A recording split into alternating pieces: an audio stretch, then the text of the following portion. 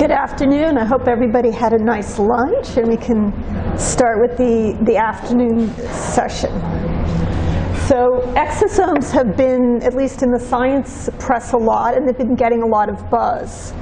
And it's not surprising, because it seems like exosomes do everything. So in very respected journals, you do see headlines like, "These highly purified vesicles alleviate aging." That's pretty amazing. I mean, if you read the details of the paper, they are looking at the reduction of oxygen radicals. It doesn't mean that grandmom looks like she's 30 again, but that is quite a strong claim to make. Exosomes, multiple papers have been published that they look very promising for wound healing. In this case, part of their contents, a microRNA, the one specifically is 21,3-phase. It promotes blood vessel formation and fibroblast function. So you can see, obviously, that could be very important for wound healing. Another paper showing that wound healing, the exosomes facilitate this by promoting collagen synthesis and angiogenesis again. Okay. These exosomes are isolated from a variety of different cells, in this case, mesenchymal stem cell cultures. Exosomes for cell survival. So in this case, kidney cells were treated with cisplatin, which is very toxic, and it reduced the amount of apoptosis, or programmed cell death, both in a dish and in vivo mouse studies. So a lot of people are thinking, what are these exosomes, and where can I get some? In fact, it seems like it's a new therapeutic paradigm.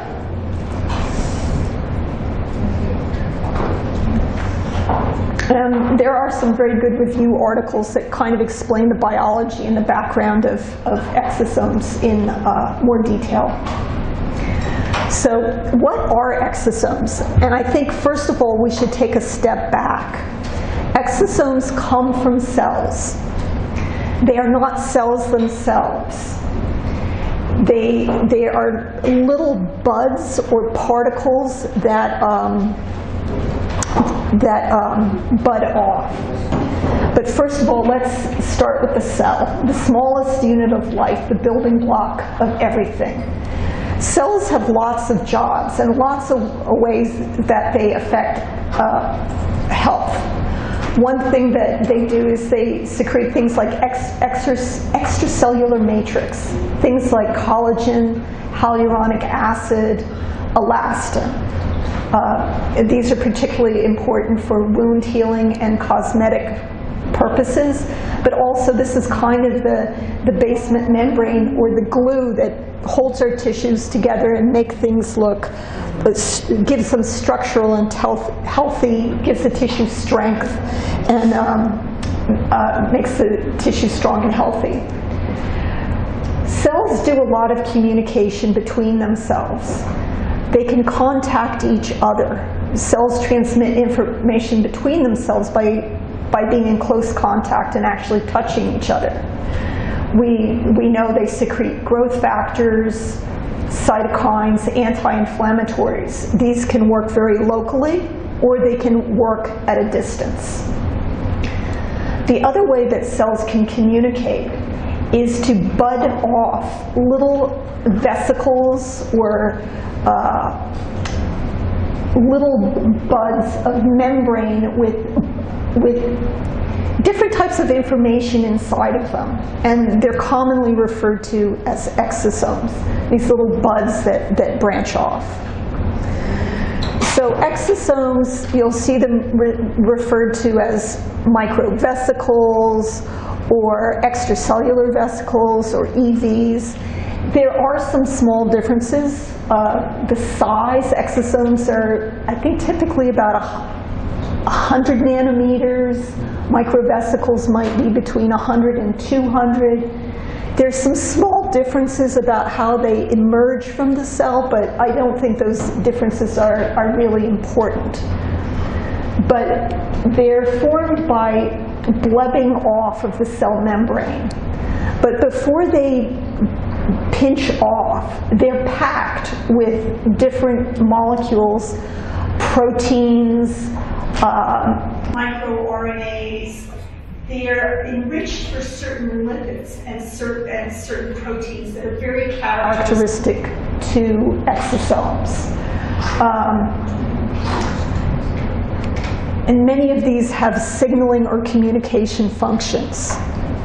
So this work originally arose from work on platelets or red blood cells. Anytime you grow cells in culture, there's debris, little fragments. So somebody was actually studying this very specifically, how this process happens.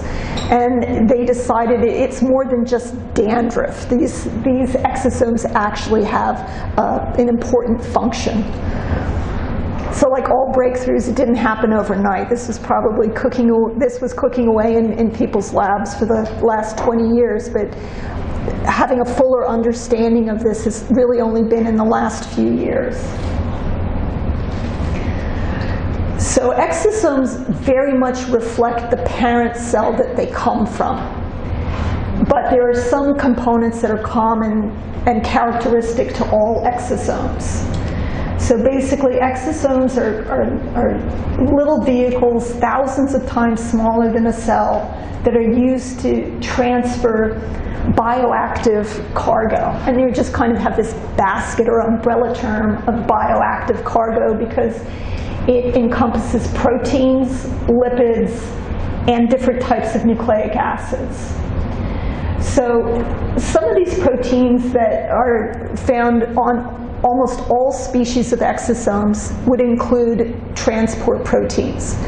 So once an exosome has fused with a cell, this cell would then be endowed with the capability to transport small molecules or even a whole receptor. And it gives it this ability to respond to the external environment, whether it's a calcium flux or whether it's the presence of a growth factor. It can now respond to it because it has received a structure from the exosome. GTPases are a very common content of exosomes.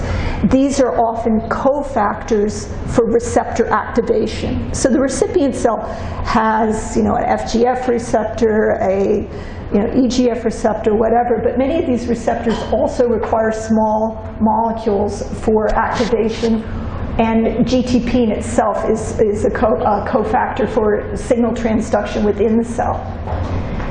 Exosomes also have a lot of heat shock proteins.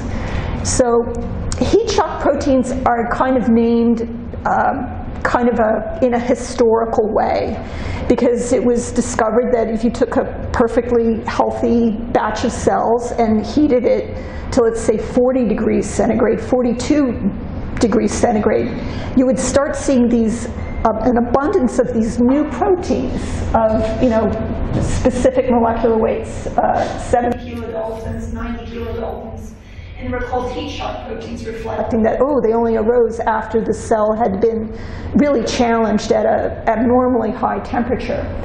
But what their role in vivo is they help proteins fold normally. You have this long string of amino acids coming off the ribosome, and to form that perfect three-dimensional structure, to some degree it's just reduction of steric hindrances, putting the hydrophilic amino acids on the outside, the hydrophobic ones on the inside, but they also get help from heat shock proteins.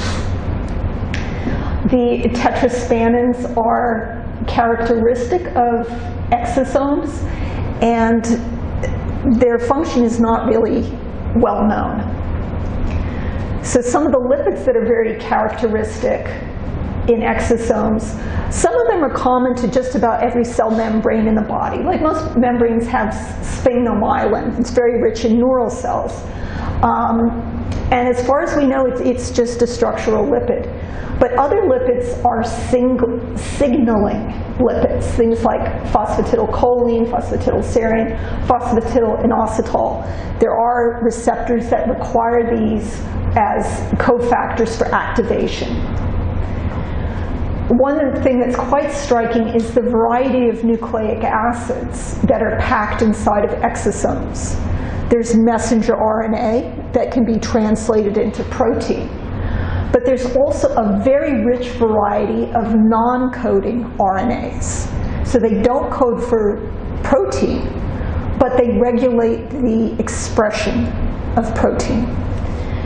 These nucleic acids are not incorporated into the genome. They do not enter the nucleus. They are not making a change in the genome.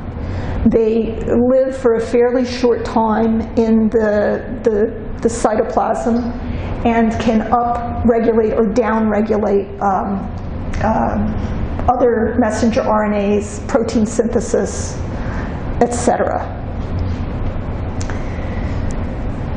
So to emphasize, and this is the important difference, is exosomes really reflect the cell that they came from, the parent cell. So if you look at the exosomes from a culture of mesenchymal stem cells, it will be quite distinguishable from the exosomes that you find in plasma. People are very excited about using exosomes for diagnosis because cancer cells shed characteristic exosomes. So these could be used for diagnostic purposes. We even have seen, even within a specific cell type, that a lot of factors will affect the contents of the exosomes. Age, gender, disease state, fasting or fed, and the various medications will affect the contents of exosomes. A tremendous amount is being published right now, and people are trying to document the contents, how they differ from various cells, various disease states, different patients. To date, there's over 900 proteins been identified that are essentially that are characteristic of exosomes, over 200 messenger RNAs, and 200 microRNAs. Some of these overlap, and some of them are quite distinctive to a particular exosome family, the parent cell, and the exosomes that it gives rise to. So let's take an example of how these exosomes might work. So we have a healthy stem cell in the center of this illustration. Okay, and we have 4 injured cells surrounding it. So there are a number of different ways that the exosomes from the healthy stem cell could help the injured cell. One is direct stimulation. So exosomes can be filled with growth factors. So the exosomes, part of their contents would be,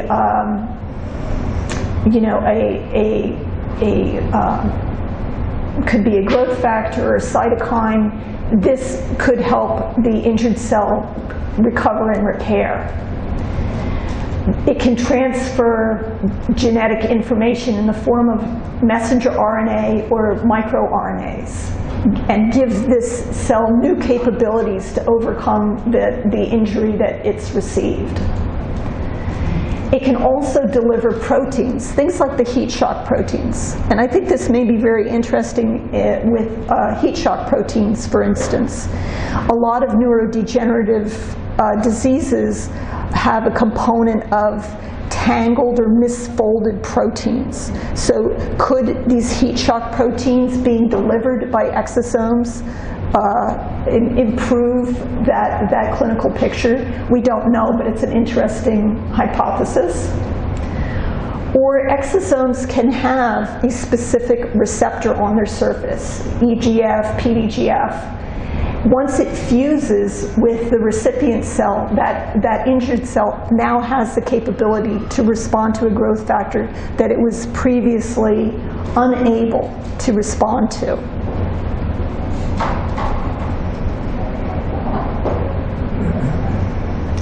Okay, so it's quite clear that exosomes can work locally to an adjacent or nearby cell, or they can enter the circulation and work at a distant location.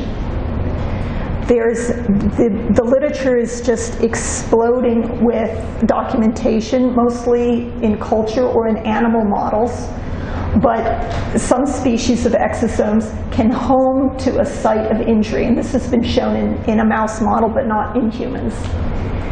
They're able to remodel the extracellular matrix, and part of that, it might have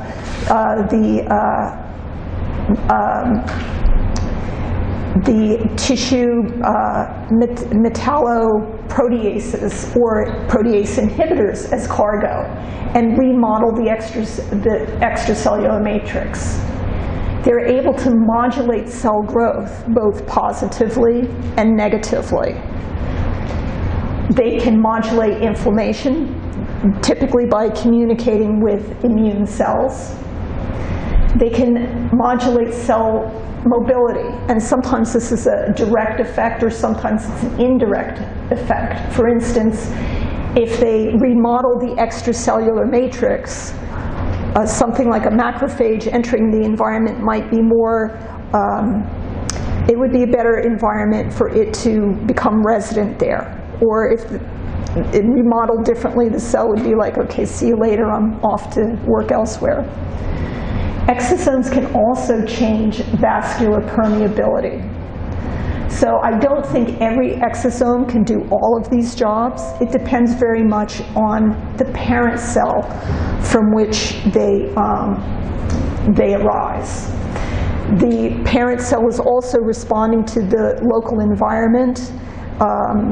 Is it an injury environment? Is it a growth environment? Just giving the organism more flexibility in how to respond. Okay, so the thought is coming together that exosomes are extensions of their parent cell's biological roles. And the exosomes have been most extensively studied in cultures of mesenchymal stem cells. So these are the mesenchymal stem cells, of course, are of great interest. They're very easy to study in the lab. So it's very easy to culture them and analyze these exosomes. You can also grow large quantities of mesenchymal cells. They have something called a cell factory. So instead of a flask of cell, it's a stacked layer, a stack of flasks, and sometimes it just has a permeable membrane rather than a rigid plastic, so that it increases the surface space that you're growing the cells on, hundreds or even thousands of fold. So you can grow a large number of cells and harvest the media into which the exosomes have been secreted into. So MSCs, as you know, have generated a lot of interest, and we know that they can affect cell replication by the growth factors that they secrete. They can improve cell survival by secreting anti-apoptotic molecules. We know MSCs can downregulate an overactive immune response. MSCs are also able to home to sites of injury, and they're also able to remodel the extracellular matrix. So this really seems like the exosomes are mimicking or an extension of the parent cell, that the mesenchymal cells, the exosomes are extending the role of MSCs. And this might explain a lot of things that kind of just were difficult to make sense of. So we know that MSCs, they can work at a distance. They may be transplanted into one location, but other joints in the body may have some benefit. Well, it's not because the MSCs are moving. It's the secretion of the exosomes that may affect the change. Also, MSCs, have, over the years, they've been reported to have a variety of different potential benefits, actually a rather remarkable array of benefits. And this may, in fact, be a reflection of the exosomes. This is all kind of beginning to emerge from the literature and is a very active area of research. Now, why would you want to get exosomes from a cell culture, umbilical mesenchymal stem cell culture, bone marrow mesenchymal cell culture? Why don't you just rely on your own exosomes? Well, as we know that cells age as we do, it's been clear that the exosomes from a 2-year-old mouse are a lot different than a 6-week-old mouse, or the exosomes from a 60-year-old are a lot different than the exosomes from a 6-year-old.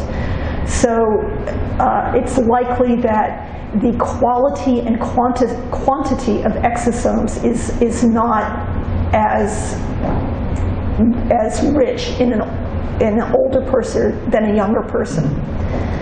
The older cells may not have the same release and repair mechanisms that exosomes from a young cell may have. And, and with growth and disease situations, it's going to change the contents of the exosomes. Just as that we see that exosomes from a cancerous cell reflect the cancerous state, the exosome from healthy cell lines or cells with a regenerative capacity are going to reflect the capabilities of the cells that they came from. Okay, so a colleague was kind enough to share some proprietary information with me about their development of an exosome product for skin rejuvenation. Exosomes, I'm sure, will have many clinical applications, but we have to kind of go through them one by one. Skin rejuvenation is a fairly easy topic to research because it's very accessible, it's not invasive, and it's fairly easy to evaluate the results.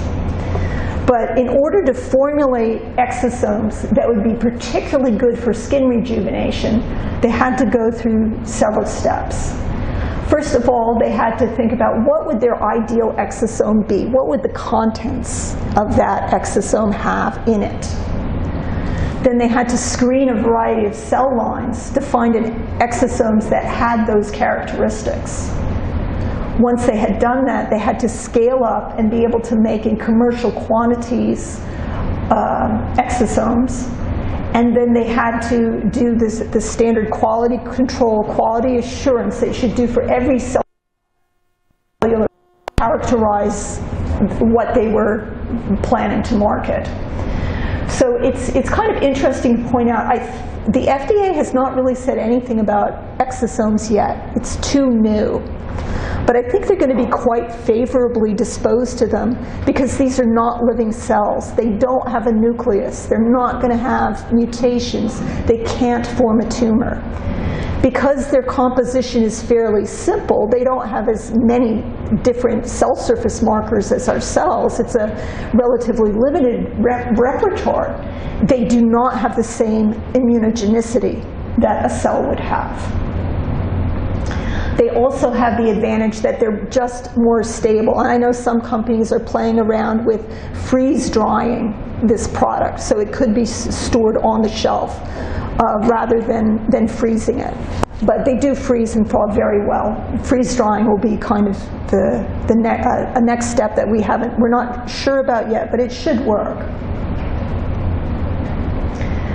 So they thought, okay, what do we need from these exosomes to have a product that we really like and is going to work well?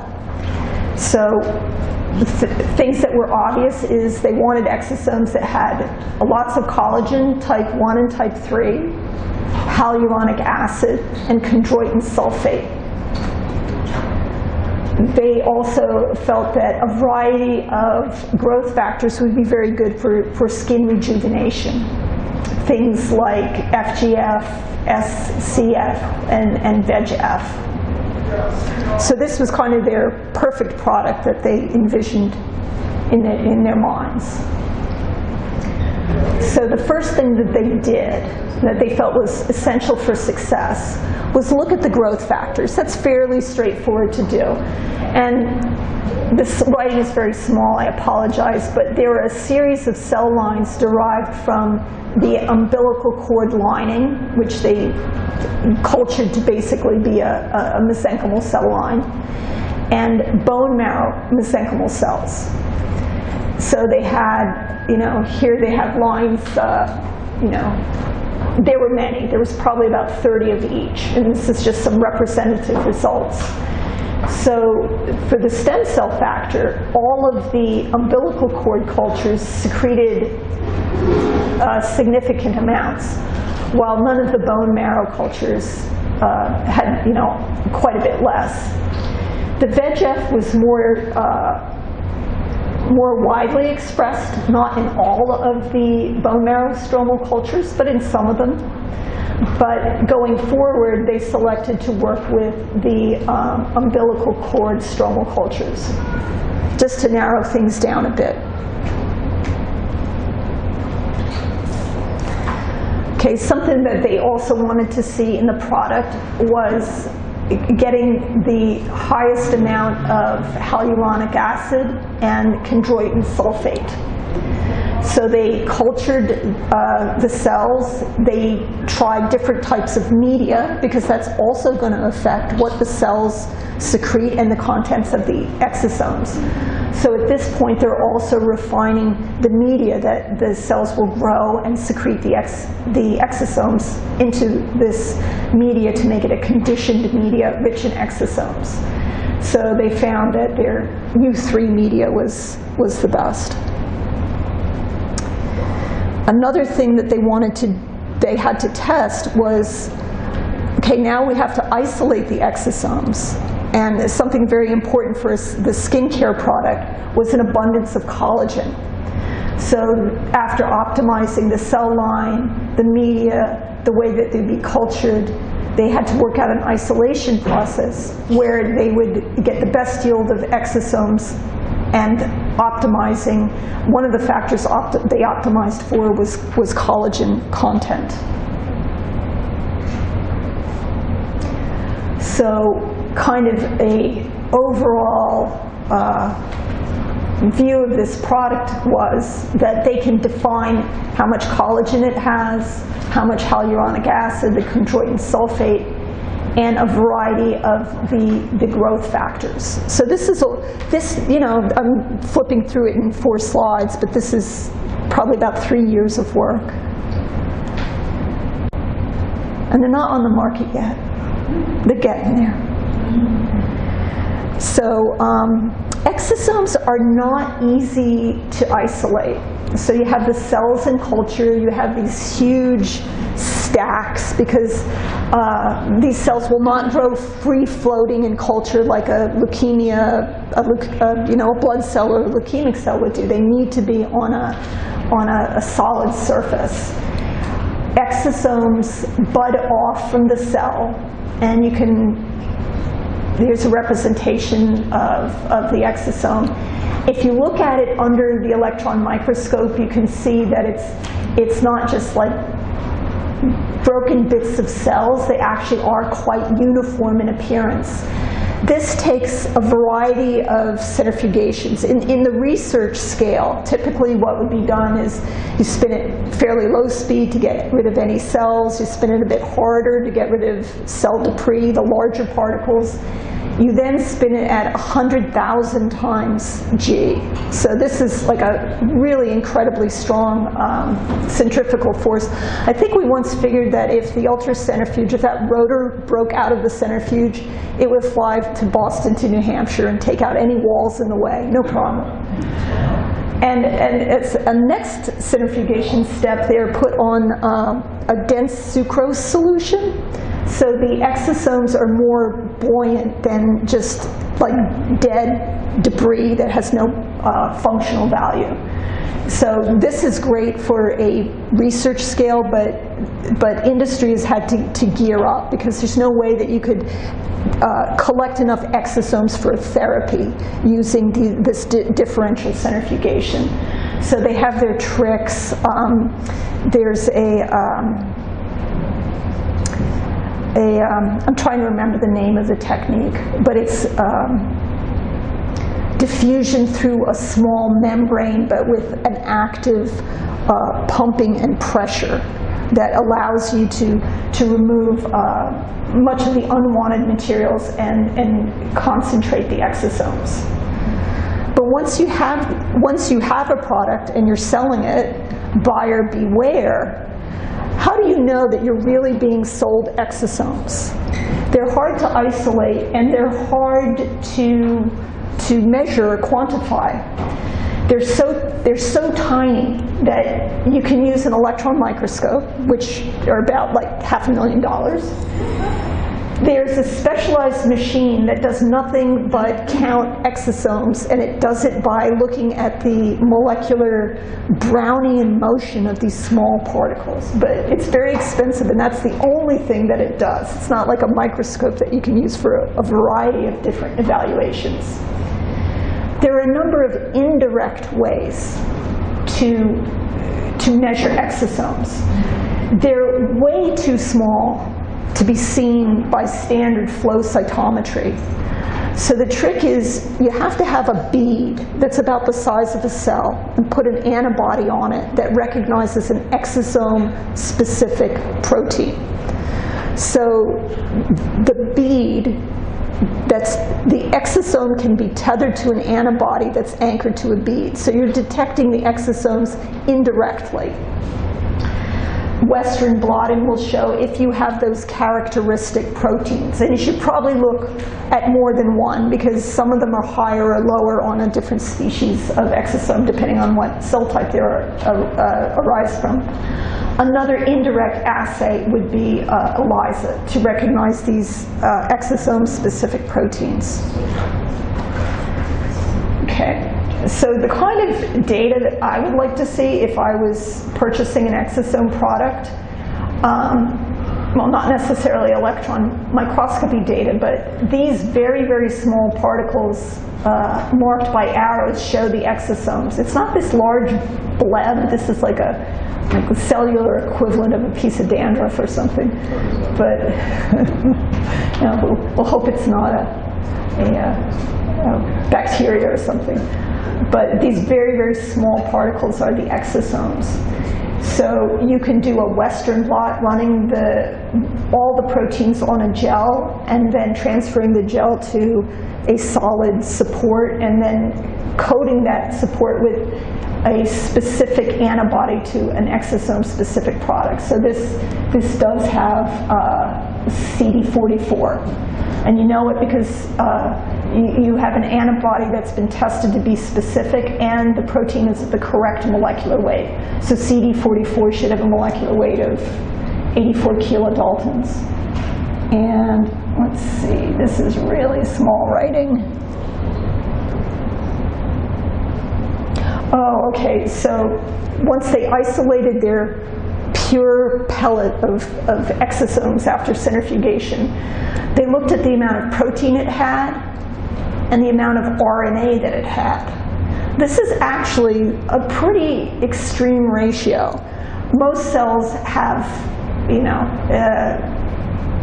million cells would probably give you a microgram of protein, but it's only going to give you nanograms of RNA. In exosomes, the RNA to protein ratio is a lot closer. So if you're thinking about buying an exosome product, and I really hope that the market does not take a wrong turn here and people are selling little vials of dried serum albumin that has actually very few exosomes in it, but I would ask, how are these exosomes isolated? What cell type did they come from? Why did you choose to use that particular cell type to isolate exosomes from? What qualities or properties are you looking for? And again, what quality systems do you have for that manufacturing process? How is it quality controlled? What evaluations or analyses are they doing? How are they monitoring the lab environment to make sure that this is a safe and pure product? Okay, so if I had a crystal ball and could predict what we're going to see in the next few years, I think exosomes will enter the market fairly rapidly for cosmetics and hair restoration. I think wound care is something that will move forward quickly. And I think we'll see a lot of diagnostic applications. I think other clinical applications, things like an anti-aging treatment,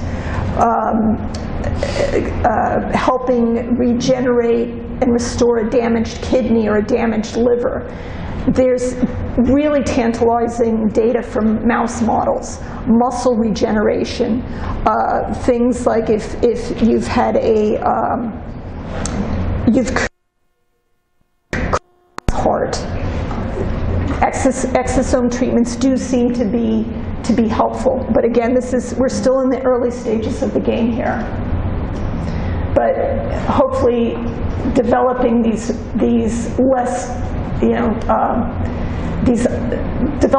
other applications will help us build the technology, build better ways to isolate and purify these products, and bring it to market at hopefully more affordable rates than what it costs to do right now. So if you have any questions about exosomes, I will try my best to answer, but hopefully we've gotten the main point that exosomes are acellular. They do not make genetic changes in the cells that they fuse with, and that it's very exciting, but I think we're in the very early stage of this game.